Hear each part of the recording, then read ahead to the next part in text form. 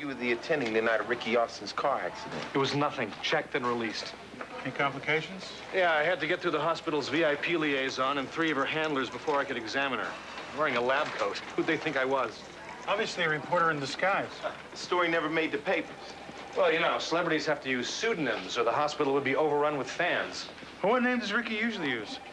Sorry, it's doctor-patient privilege. What were the extent of her injuries, off the record? Minor, head laceration and a bloody nose. Well, we heard that she was babbling incoherently.